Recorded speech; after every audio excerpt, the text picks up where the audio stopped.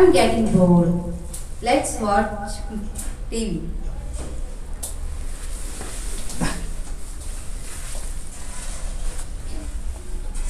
Oh no, yoga. It's so boring. I will change the channel. कायम शून्य पेट सफा तो हर रोग दफा. Oh my god.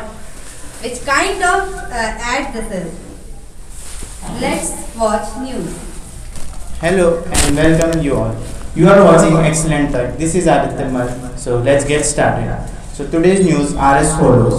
Congress walks out from the Rajya Sabha session. Demands border clashes talks.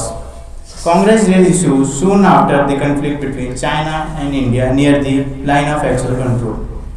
Is AIM cyber attack or originated in China or Hong Kong?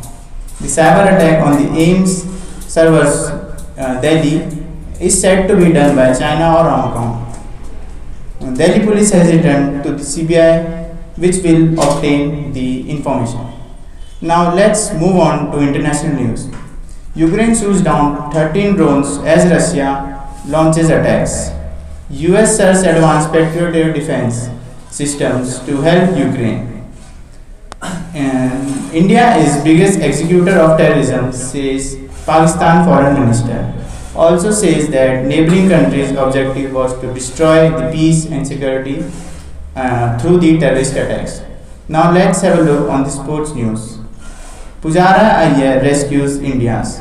Duo put on 149 runs stand for 5th wicket with a total score of 278 against Bangladesh in first test.